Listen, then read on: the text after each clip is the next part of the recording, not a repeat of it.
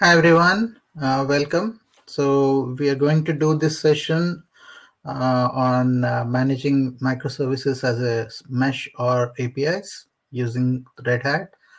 Let's give a couple of minutes more for more folks to join. Thank you.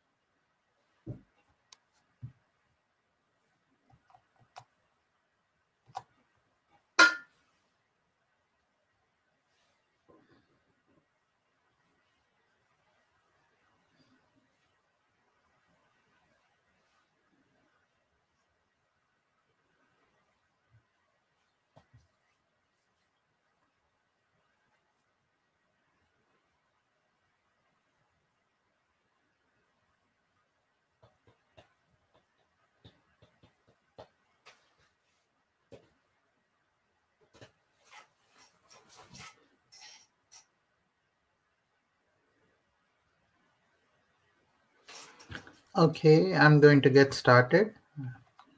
Okay, welcome everyone. So My name is Satya. I'm part of RedHat, and I look after the Developer Advocate program for APIs and integration. So we are part of the RedHat integration portfolio and deal with Red Hat middleware, JBoss, Fuse, 3Scale, and all of the other Red Hat products that we have.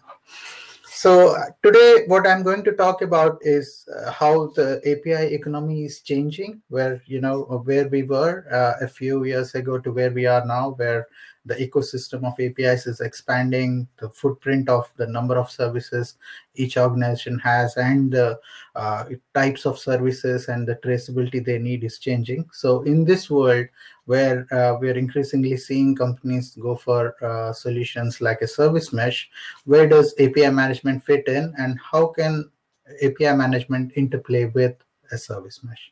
So I am going to do a short presentation just to set the context, and then I will do a demo on a couple of the use cases that you're going to see me talk about. Okay. So the first, no doubt you have seen this, is you have a large and growing ecosystem of APIs, right? So you start with a gateway, and the idea of an API gateway is that all consumers to your APIs and to your services have to access your APIs through this particular gateway point, right? So this acts as the access point to your business APIs. Right, so this is where you secure your APIs. This is where you define your developer onboarding experience. This is where you get analytics and apply your rate limits and provide the various plans, right? So this essentially is what API as a product means, right? So this is where you are allowing your APIs to be exposed to external consumers, and the way you can monetize them, the way you can use that as part of your API economy, right? So in terms of if we talk about an architectural pattern to it, it is a north-south service architecture pattern where services from outside are trying to access your APIs that you're hosting inside your ecosystem. Okay. So this is one particular scenario, and as the number of services you have are growing, right? So increasingly your API gateway needs to be more intelligent than just acting as a proxy to your backend services. It needs to be able to package your APIs to multiple consumers, and provide a boutique of APIs that could be used. So an example of this here is what we talk about as an API as a product concept, right? So you have the same set of backend APIs. Here you can see the example of 5 different backend APIs, but we have packaged them as 3 different products, right? So we have, for our web and mobile consumers, we have provided a web plan and a mobile plan with which they get access to all of the APIs, right? But perhaps a widget API, which partners or affiliates use, are only interested in the widget backend, right? So they get a different plan, a different product where they only get access to that particular backend service. And similarly, your partners, maybe your shipping partners, get access to your logistics and tracking. So in a way, when you have your APIs defined, you are not limited to how your APIs are defined internally, but you could package them externally depending on who your consumers are going to be, and how you would how a particular plan can make sense to who your end consumers are going to be. Okay, so that's API as a product. Moving on from there, we now come to the world of microservices. So in the world of microservices, you have APIs essentially acting as the integration or interaction pattern between microservices. So this could be microservices that you have developed in different domains that need to interact with each other, or how you have distributed your architecture in a microservices pattern. But your services are now scaled to thousands of services, right? And you need to take care of the distributed tracing, the mutual TLS, whitelisting or blacklisting of APIs, traffic control of APIs, communication between those APIs. So these are all the different concerns that you have when you have this microservice architecture. And typically on a microservice architecture, you're talking about implementing a service mesh to take care of some of these concerns for you. And in terms of the architectural pattern we see here, this is an east-west service pattern. You don't have anything north of your application or your ecosystem trying to access your services, but you're mainly concerned with applications that are trying to interact with each other and putting rate limiting between the different APIs and how they're interacting with each other. Okay, so what we see here increasingly is a concern where you're having service mesh take care of certain responsibilities which are also provided by API management. For example, if you have talk about policies or securities or rate limits, an API management platform could do it. A service mesh could also do it. So what is the difference, right? Which concerns do you address where? Right, and depending on that. So this slide here packs in a lot of information. So what we tell you here is who your target audience is and who for whom you are developing these particular solutions. Depending on that, you should go for the platform of your choice. So if you want that particular service mesh for your services, targeted user might be your developers or DevOps engineers. Your concerns are more about observability, tracing, resiliency of your microservices, doing chaos testing, traffic control. Those are the kind of concerns you're dealing with. When you're dealing with targeted users who are either API consumers or API creators or API developers, they are more concerned with having a developer platform, having API documentations, contracts, monetization, having a partner ecosystem. This is where the concerns of API management come into place. And then the third pillar is, of course, application integration. And largely, we see this interplay between API management and application integration in the data transformation part of things, right? A lot of fat gateways overburdened gateways that we have, they would try to do it all. And what we say is, your policies like data transformations or orchestration or content-based routing are better taken care of in your application integration, where your targeted users are again developers and integrators.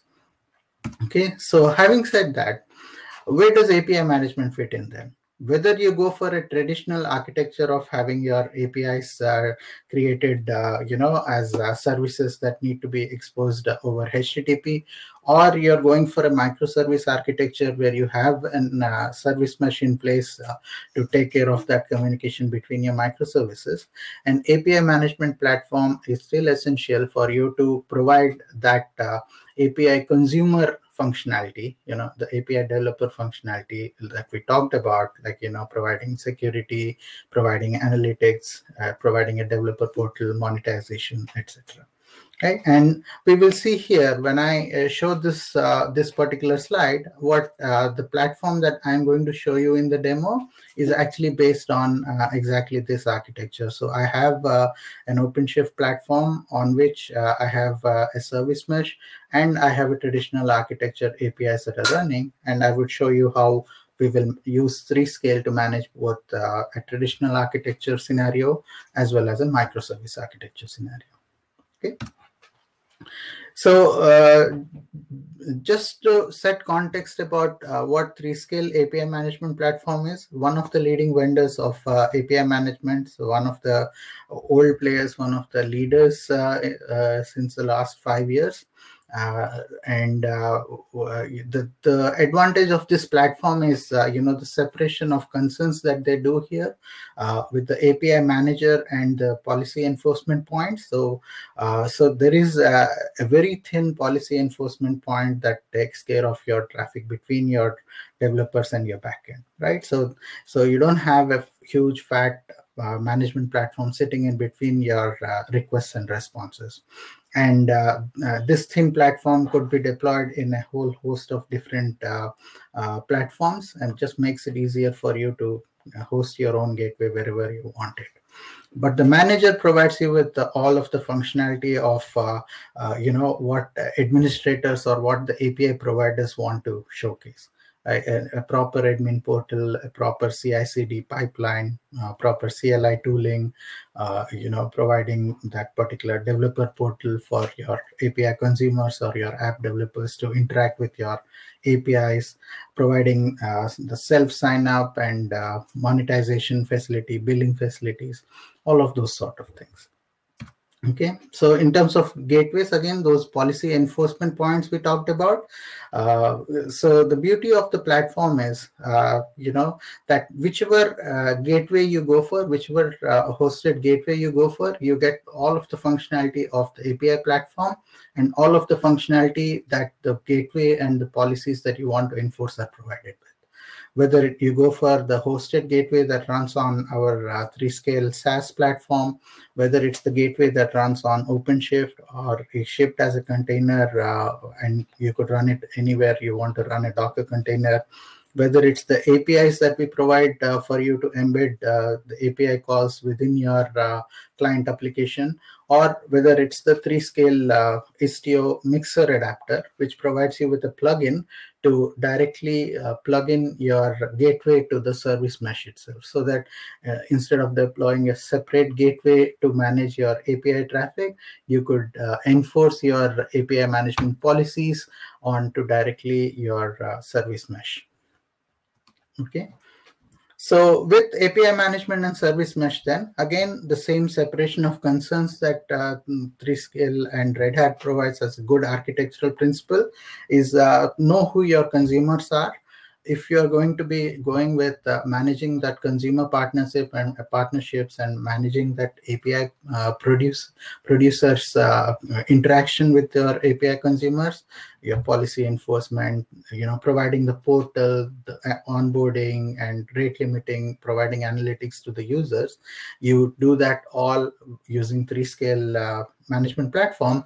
At the same time, let service mesh do what it does best, right? It provides you with that network layer intelligence. It provides you with that distributed tracing ability with traffic routing between microservices, mutual TLS or, security, whitelisting and blacklisting, providing policies for interaction between the various services with each other. Let that concern be taken care of by the service mesh. So with the 3-scale mixer adapter, what you see here is the mixer plays nicely with the policy, the mixer of the RedHat service mesh itself, which means that it could plug in and play with the same set of same envoy and the same control plane at which you will operate your service mesh itself. Okay. So again, so the interplay between Istio and 3-scale is quite powerful, and you would see that when I show you the demo, it will become more apparent to you when I actually showcase you that. When we see RedHat's approach to APIs on Kubernetes, right? So again, deploy and scale. It makes it very easy using the ingress router that is provided in OpenShift. The platform itself is highly scalable and provides you with that ability to scale out to the millions of requests that you want, or the hundreds of services that you want to deploy and expose on the platform, right? And using the service metadata that Kubernetes provides you with, it will also enable and make it easier for you to enable discovery of services and importing services and APIs that are implemented and running on the Kubernetes platform automatically onto 3-scale. Okay, and API management itself, the 3-scale itself provides you with some native features to work on the platform, things like installation, operation, and updates using the OpenShift operator, a fully automatable CI/CD pipeline using Jenkins, but also supporting Tekton, which is coming up in the newer versions of OpenShift. And then your complete API management platform, right? So what we ship on OpenShift and what we ship on our SaaS platform, exactly the same. You get the same functionality of the developer portal, API layer, security, policies, analytics. You get essentially the same platform and the complete platform running on a Kubernetes platform. So you could manage it in your hybrid cloud, whether you want to host it in your public cloud or whether you want to host it in your private cloud. Choice is yours, right? Then providing that extensible control plane and data plane, right? The Istio mixer adapter plays nicely with service mesh. We have seen that. So providing you with that capabilities to use a single control plane, right? You don't have to, if you're using the service mesh and the Istio adapter, you don't have to go into 3-scale and try to use the control plane of 3-scale to enable something. It could be done within the service mesh control plane itself. And then the API gateways itself support monitoring the APIs on both on the platform as well as APIs hosted outside the platform. So the gateway doesn't differentiate between the APIs that are running within the same OpenShift cluster or the Kubernetes cluster or external APIs that you're going to manage, right? Everything is supported. And then also support to the newer protocols, so going beyond HTTP and REST, using HTTP to gRPC, WebSocket, or eventing protocols that are coming in. So providing more and more support using the policy framework that Red Hat 3-scale provides, you will be able to support a lot more protocols directly from within the 3-scale API management platform. Okay. So let me start with the demo now. Let me stop sharing this. And right. So let me also right now share my demo.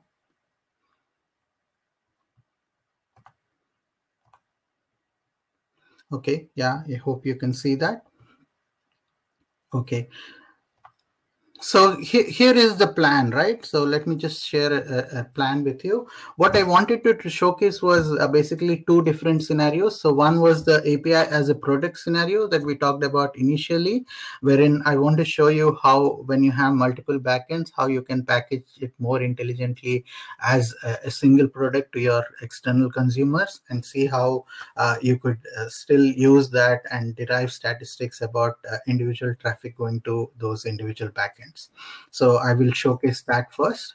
So if you look at the mix of platforms that I have as well, I am going to run this particular scenario on our 3-scale.NET SaaS platform. Okay, so if you are watching this and you're interested in trying out 3-scale, you could go in there and sign up. The link is in our virtual booth. You could go in there and sign up, and you could play around with your own APIs and see how easy it is to set up your first set of APIs and customize your user experiences. Okay.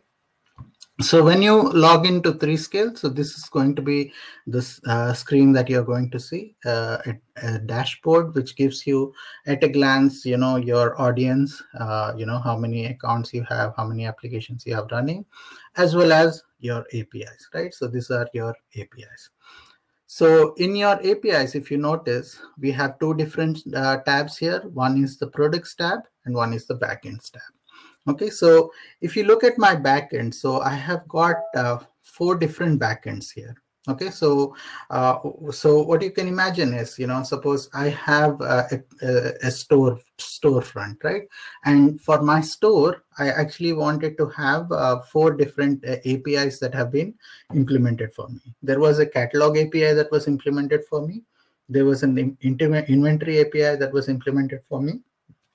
A rating API that was implemented for me, perhaps to capture, the user rating of the products that I'm selling. And there is a review API that is implemented for me, which provides, a user and a description of what they thought about my products, right? So I have these 4 different API backends. And if you look at my backend definition, it's going to be quite simple. It's going to be my private URL of where my particular API backend is, my actual API URL is that I'm going to hit.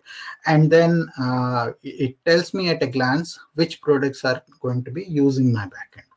So with API, with products and backends, there is a many-to-many relationship. So as we have seen in our presentation, you could have, one product, one product routing to multiple backends, as well as one backend being used in multiple products. Okay, it's all about how you package your applications and how you package your services to your consumers. Okay.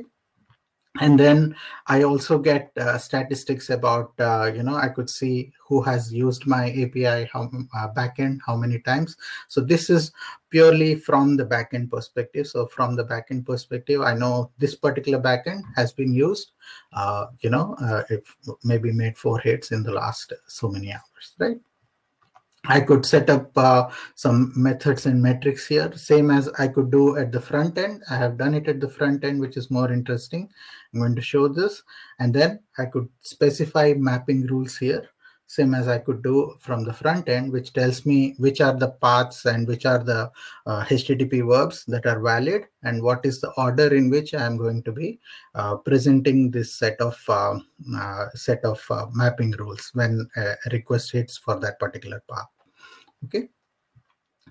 Now, if I show you my front end, so what I have done is my product, I have created a product called a cool store product. And what you look at it is, this is basically the packaging of my backends for a business user, right? So my business user doesn't see the inventory or the catalog or rating or review. What he sees is a cool store product, and what he chooses is a plan within this particular cool store product. Okay, so at a glance, what you can see here is I have a service plan for this. So it tells me what particular plan that I'm going to provide to the user is, whether I'm going to provide a trial period for this plan to be used, or whether I'm going to impose, let's say, a set of fees or a fixed cost per month for using my my particular service, right? So these are my service plans. And then stepping back again, you would also be able to see at a glance. So this is again like the dashboard of my product itself, and you could see at a glance here, the analytics, the apps that are using this, any alerts that have been configured for this, any application plans that I have, and then finally the integration settings, right? So let's start with the integration settings first, because this is more interesting.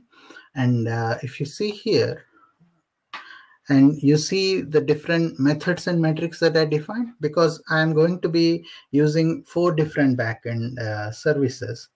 And each service supports multiple verbs and multiple paths. So I would have multiple methods that are defined here. And this is a way for me to capture the metrics of which service exactly has how many hits and so on, right? And then I have to define my mapping rules. So what I do here is for each of my backends, I have a different mapping pattern, so that when I get a request for the same external service, it would be routed successfully to multiple backend services through that particular path that you're going to use. Okay, and so when you see here, I have 4 different backends defined, each of them with a different public path that is available, and this path matches the particular mapping rule that I'm going to showcase. Okay, so that works. And then what you're also going to see is the different application plans that I have.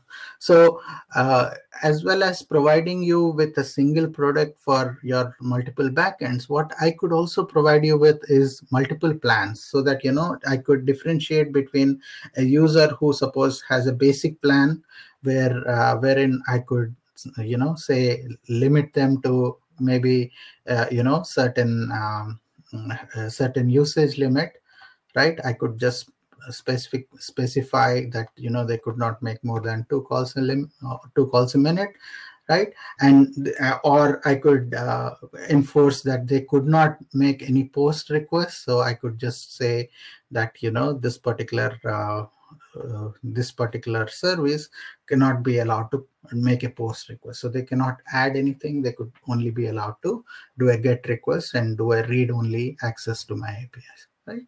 So I have all sorts of functionality there to fine tune this, fine tune the limits, fine tune pricing rules at the method level. So I have an overall pricing you saw at the service level. I could also specify it at the method level, and I could say, hey, for this particular catalog method people are using, maybe for each hit, I'm going to be charging you 0.001 per unit. Right?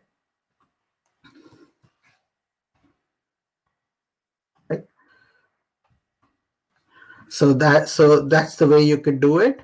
And then when you look at this particular service, the way it was set up, then when you look at the traffic, you could actually see the different hits that have come for that particular service. Okay, and so what you can also see at a glance is not just the number of hits, but also the hits to each particular backend, right? So with our mapping rules, we could map it such that we have the hits coming to each particular backend correctly displayed for the administrators, right? What is interesting is this is the perspective of the administrator. This is the perspective of our front-end user, right? Now, of our admin user, I'm sorry. So what happens as a developer, right? So as a developer, your developers will probably visit the developer portal.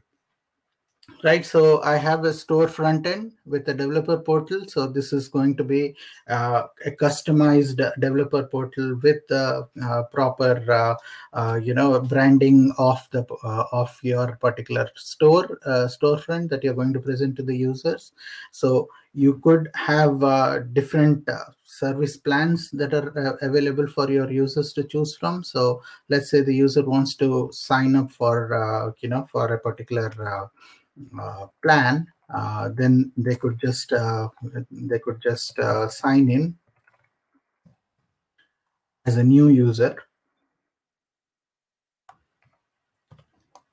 right?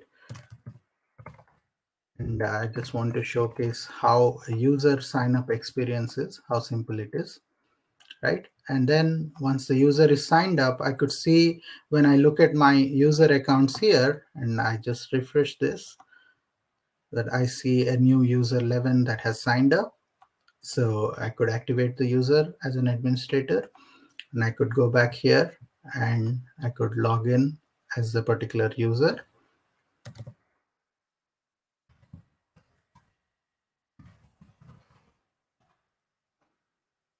Right.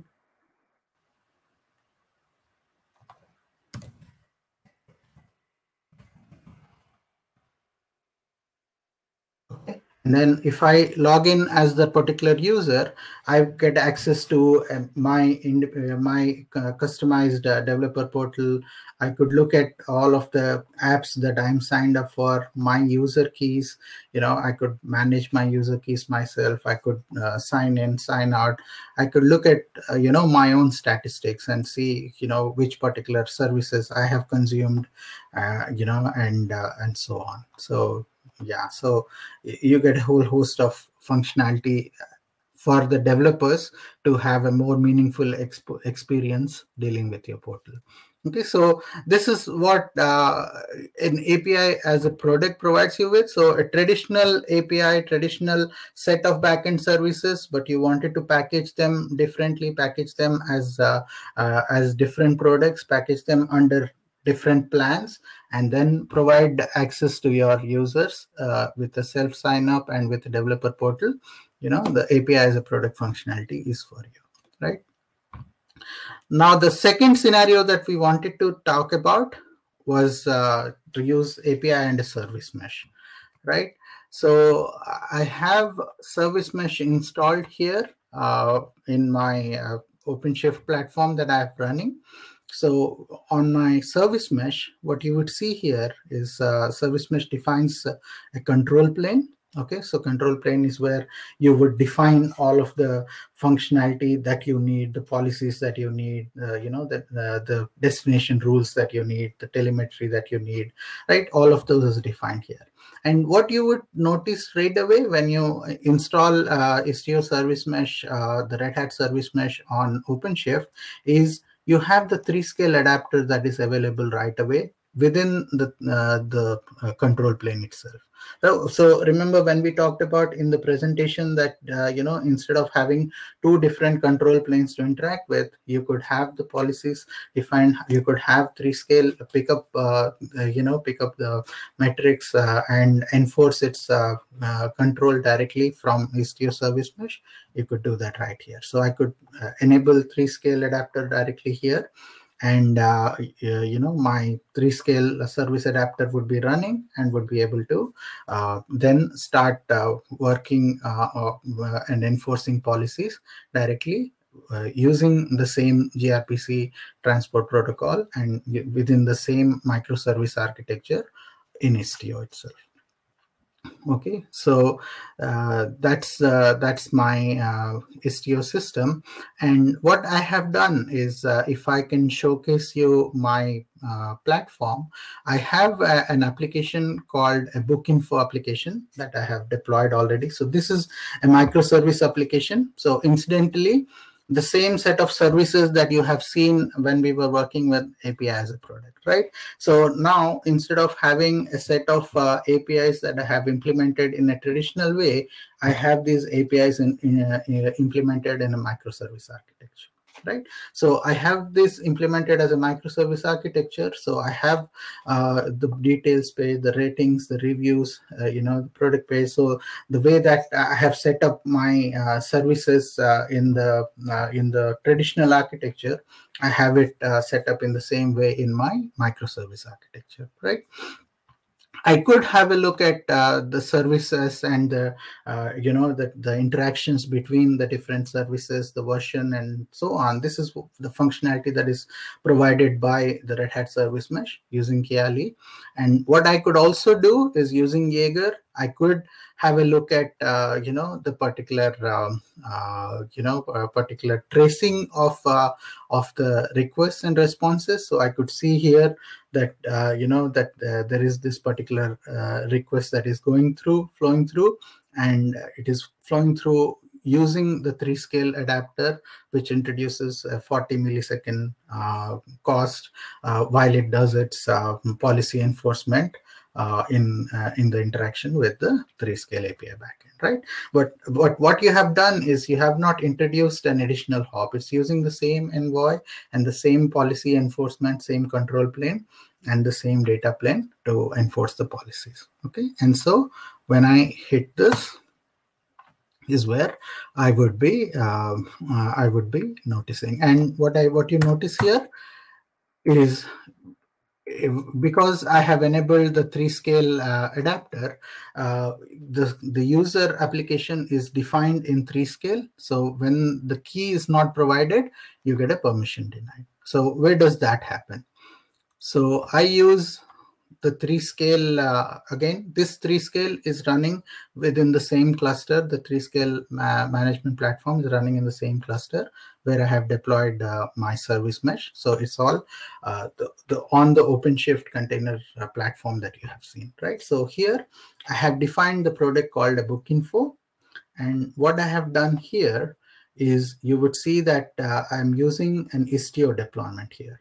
And I'm enforcing an authentication using my API key. Okay, so what that does is it enforces the particular Istio to actually go through my my 3-scale adapter and check that the user key that is provided for is a valid application here and a valid user key here. Okay, so and a valid user key here. So if I provide the same user key, is when my request would succeed. Okay, and I would show you how simple it is to turn it on and turn it off. Okay, so if I just go in here and the service that I have running, I would just be turning off specifying these two service labels in my service to let my service know that it is managed by a 3-scale adapter. So it tells you where what the service ID is in 3-scale and what that particular service where the credentials for the service are coming from. So if I remove this and if I look at my pods, you would see that my particular product page is now terminating, and a new one would start up. And once the new one starts up, I'll just give it a couple of minutes. And when it starts up,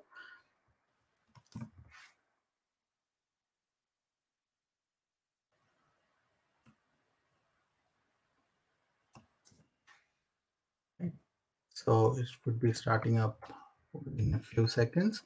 And when it does, what you will see is the user key is not required anymore.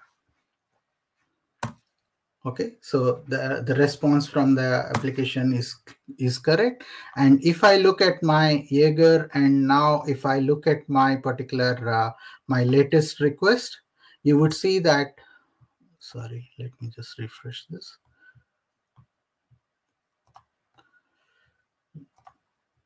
Yeah, and if you see here, the 3-scale mixer adapter is now no more part of the trace itself, which means that the request is no more using 3-scale anymore, right? So now let's add it back.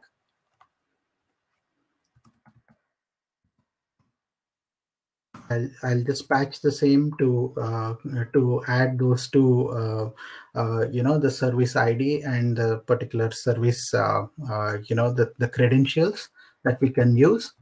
And if you see here, if you go to my product page, to my product overview page, this will provide me with that particular service ID for the API calls. So all I need to do when I integrate to my Istio service mesh is because it is a service that is running in Kubernetes that is being managed by my service mesh, it is going to have a service specification in Kubernetes. So all I need to do is edit that Kubernetes object, provide it with that particular ID of the service product info, API product info that I have defined in 3-scale. And then when I go back, and when you see here, it would have now redeployed, sorry.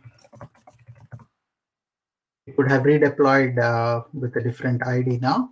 And now when I try this particular request, it permission denied now, because again it would expect me now to provide that user key and provide that particular we are providing that level of policy enforcement from 3-scale.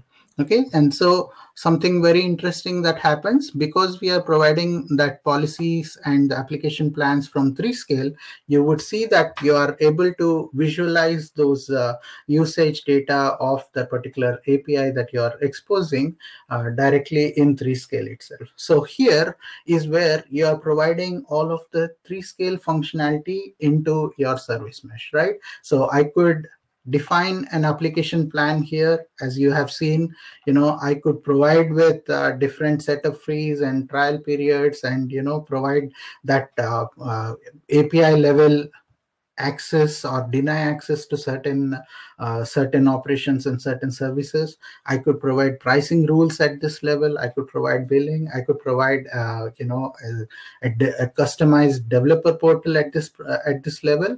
And at the same time, I could get all of that functionality. I directly get an ability to get a set of services from my service mesh, package it for my external consumers, and I get all of that without compromising on the visibility and the policy enforcement from the mesh itself. Okay, so I am able to marry both the service mesh as well as API management and get the best of both worlds, and all for the introduction of about 40 milliseconds of additional additional processing which is really, if you look at how each of these processes is taking a lot more than 40 milliseconds, all you are introducing is hardly anything for what you get. Okay, right. So thank you everyone for watching. We have a few minutes actually. If you have any questions and you want to type it in, I would be happy to answer them. If it's anything related to what you have seen, or any questions on service mesh itself or 3-scale itself, yeah, please feel free to type.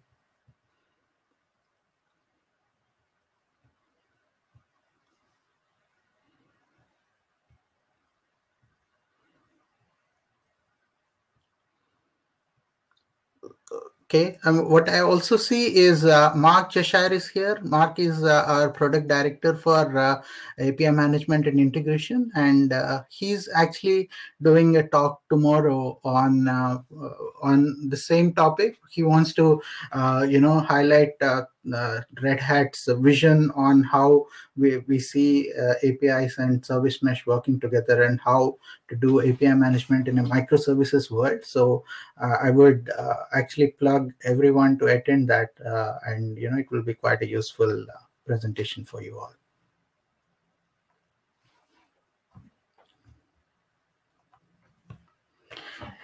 Yeah, the added response time per API. Again, it really depends. It's not necessary that it is only going to be 40 milliseconds. It was just in the example in the cluster that we have seen. But what I wanted to point out was, for an addition of about 10 to 20% processing time within your microservice, you are getting a complete, a complete API management world plugged into it. There are ways to reduce that as well. There are ways to provide API security, keys, caching, and things like that, which you could do to make it better. Yes. Yes, exactly. So as Mark said, it's just an example of how much you are getting for the little latency that you introduce.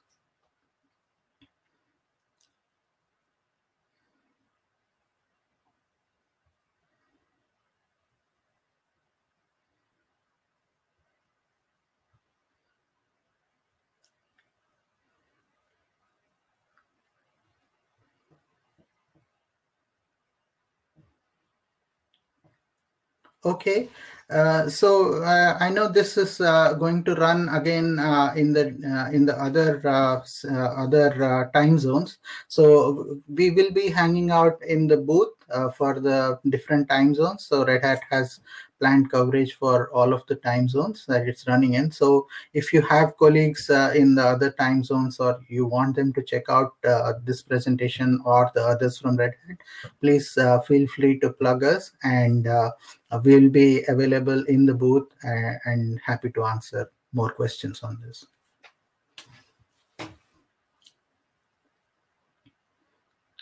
Okay, we have 4 minutes. Any other questions, everyone?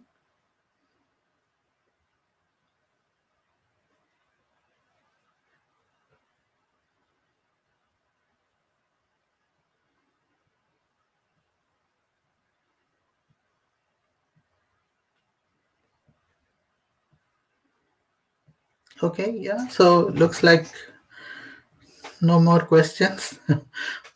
Thank you everyone for coming to the Red Hat presentation, and yeah, I hope you enjoyed it and you learned something new.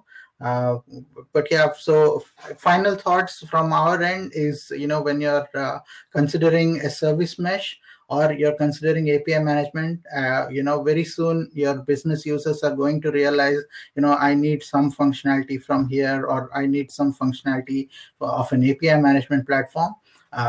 So you need to be careful in considering and going for a platform that provides you with that ability to plug and play, plug and play each of these whenever you need it. So whether you started with 3-scale and you want to plug in a service mesh, or you started with a service mesh and you wanted to plug in API management functionality, Red Hat spans the whole spectrum here, and without even talking about integration and all of the other functionality that enterprise integration brings, Red Hat pretty much has the full portfolio of functionality that you're going to see here. Okay, thank you very much, everyone, and I hope I'll see you around in the booth and in the networking area. Enjoy API days over today and tomorrow. Thank you.